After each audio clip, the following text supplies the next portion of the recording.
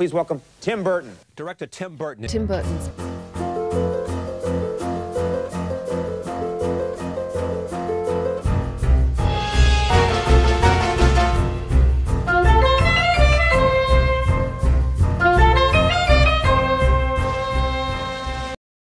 Timothy Walter Burton was born in Burbank, California on August 25th, 1958 to a Jean and Bill Burton. His mother, Jean, was once the owner of a cat-themed gift shop, whilst his father, Bill, was a former minor league baseball player, but then soon later retired and began to join working for the Burbank Park and Recreation Department. During his childhood, young Burton would have spent his time being recluse. He would enjoy drawing cartoons as well as watching classical movies. He would enjoy watching the old Universal horror movies, starring such well-known actors, like the great Bela Lugosi as the infamous Count Dracula. Burton would especially watch other classical films, starring his favourite actor and idol, Vincent Price. Darkness there, and nothing more. Whilst growing up, Burton would make short films or even create crude stop-motion animations by shooting them on an 8mm camera without the use of sound.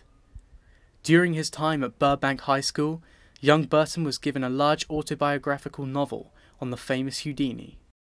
I would make these films, and I remember I was supposed to read a book on Houdini that was about that, and I was not a reader. Unfortunately, that was the one part of the growing up in this sort of television generation. I didn't read as much as I probably should have or would have liked to. Got most of it through films. So I did a little short film, me as Houdini escaping from a train track or a swimming pool, and had fun doing it and got an A, a great grade. So I found it was a great way of getting a good grade and having fun at the same time.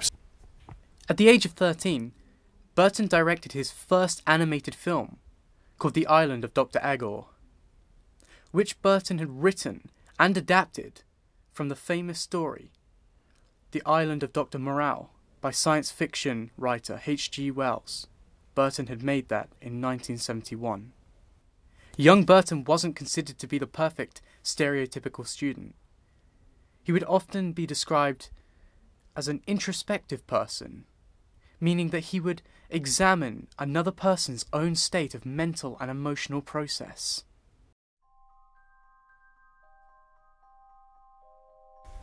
Soon, after Burton graduated from Burbank High School, he eventually attended the California Institute of Arts in Valencia. During his time there, Burton studied character animation. In 1979, Burton managed to animate 2 short animated films, The Stalk of the Celery Monster and King and Octopus. It was his work on The Stalk of the Celery Monster that led Burton to get an animator's apprenticeship at the Walt Disney Productions Animation Department. When working at Disney, Burton worked as an animator, storyboard artist, and even concept artist. Whilst working at Disney, Burton helped on such other animated films as The Fox and the Hound, The Black Cauldron, and Tron. However, none of his work ever made it into the complete films. Whilst at Disney Animation, Burton managed to work alongside other future director and animators that are well known. Some such as Don Bluth, who would later animate more mature animations, like An American Tail and Thumbelina. Young Burton would even have the privilege to work with the future CEO to Pixar Animation Studios, John Lasseter. Apart from working on animated films, Burton worked on his own personal set of projects. Another project that Tim and I worked on together was an experiment with stop-motion animation for which I took Tim's designs and created puppets in 3-dimensional sets. It's basically the story of a little boy who thinks that he's Vincent Price. And it was initially a children's book, but Rick and I made it then into a film. The most well-known of his short film productions is Vincent. and the short live-action version of Frankenweenie in 1984. Vincent was Burton's first stop-motion animation film that he made over at Disney. Unfortunately, all of this would come to an end. Soon, after the completion of his live-action short Frankenweenie, Burton was fired from Disney under the pretext of him spending too much of the company's resources on doing a film that would be too dark and scary for children to watch. However, in 1985, Burton's luck was about to change, as the actor Paul Reubens saw Vincent in Frankenweenie and had chosen Burton to direct his cinematic spin-off of his popular character Pee-wee Herman. Burton's first feature-length film, Pee-wee's Big Adventure, had a budget estimate of $6 million, then soon grossed out $40 million in the US. Very soon, during the development of the newly formed director, Burton persuaded the talented singer and songwriter Danny Elfman to provide the quirky soundtrack for the film's production. Who is Danny Elfman? We shall find out. From my heart and from my hand, why don't people understand my intention? Elfman's career started off with him becoming the lead singer to the American new wave band, Oingo Boingo. The band was well known by their best known hits, such as Weird Science and Dead Man's Party. Elfman and the band led their career from 1976 on up until 1995, where they retired suddenly. However, Danny Elfman is unknowingly famous for composing the most iconic theme in TV history.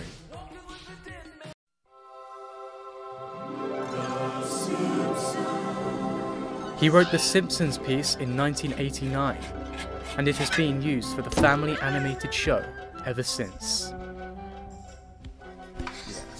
And speaking of rock bands and music, apart from making full-length films and short film productions, in 2006 Burton filmed his first music video for the song called Bones by the American indie rock band The Killers.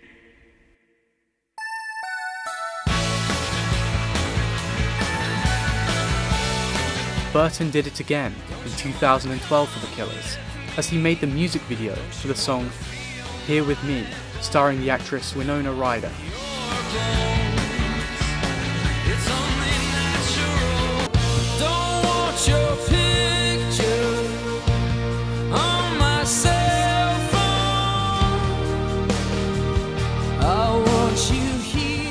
Soon, after directing a few episodes of the revitalised version of the 50s, 60s anthology horror series, Alfred Hitchcock Presents and Shelley Duvall's Fairy Tale Theatre, Burton began working on his next full-length feature film, I attended Juilliard. Beetlejuice. I'm the Harvard Business School. I travel quite extensively. The film grossed out a number of 80 million in the box office. About 167 times, and it keeps getting funnier every single time I see it.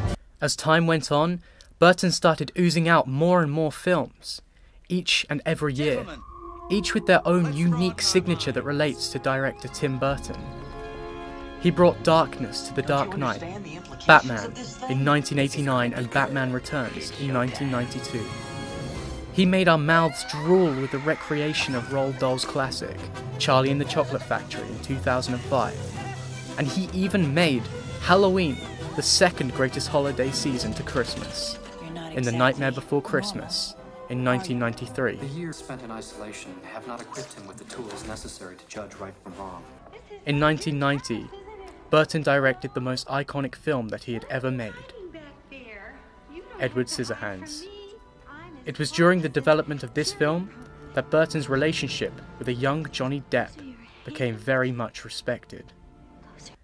Depp describes that himself and Burton have a both similar outlook and understanding on things, as well as a similar sense of humour. It is up until this present day that Burton appreciates Depp and other actors to dress up and change character for his films. However, the most important relationship began when Burton was shooting the re-imaging of the sci-fi classic Planet of the Apes, and the starting of the new millennia. It was during the filming of this project that Burton fell into a relationship with the English actress Helena Bonham Carter. That didn't sound like the beginning of a romance. Well, for me it was, actually. Oh. I was in Australia doing a film. No one saw that one, but I liked it. But anyway, and then he phoned up saying, I'm directing this film, Planet of the Apes. Hi, it's Tim Burton here. It was in the middle of the night, because Australia at the time, but never mind. Cut to the chase. And he said, yeah, don't take this the wrong way, but you are the first person I thought of to play a chimpanzee. And for me, I thought, God, he's never met me, but he's got me. Soon, after the loving couple had had 2 children together. Unfortunately, after starring in 6 films directed by Burton, Carter and Burton sadly announced their separation on December 23rd, 2014. This sad separation never stopped Burton though, as he was already working his next full-length feature film, based on the novel by Ransom Riggs, Miss Peregrine's Home for Peculiar Children. On September 30th, 2016, audiences from across the nation, in different countries around the world, will once again witness the true brilliance and utter talent of Tim Burton as he brings this peculiar story to life. Go, get out, get out! How do you do? During the film's release, we asked viewers and audience members about their experience watching this peculiar film. Well, first of all, why did you consider watching it? Well, I'm a great Tim Burton fan. I think I love his work. Yeah, it's brilliant. Yeah. What is the most interesting thing that you found about the film? I think the monsters. I just thought it was fantastic. Absolutely not expecting it. Thought I was going to sleep. Just thought it was absolutely fantastic and can't wait for a sequel. Was it what you were expecting? It's a bit more scary than I was expecting, even given the rating. Yes. Yeah, well, a few children left towards the end. Yeah, well, father was with them, I think, but it was a bit scary. Yeah. So we're just saying, we know Tim Burton can, he's sort of he's got that sort of style, but yeah, there's quite a lot of violence, I think. Yeah. Would you recommend it to your friends or family? Yeah, definitely. Yeah. What rating would you give this film? 10. 10 out of 10. Absolutely. Okay. It's a challenge for you. Can you list any other Tim Burton films? Oh, good one. Did you do the Alice in Wonderland ones? Yeah, the recent ones with Johnny Depp and yeah. You can see she goes to the cinema more than me. Can you think of others or? If you said them, I probably would know, but. Well, I know Edward Scissorhands and Nightmare Before Christmas. Can't remember what those. Shadow Bride. Corpse Bride. Yes, Corpse Bride. Yes. Oh God, what he did with Johnny Depp, Alice in Wonderland. Was that him? Yeah, that was him. Yeah, that was fantastic too. We liked that. Edward Scissorhands, didn't he do? Yeah, he did that. Yeah. Can you think of any more? No.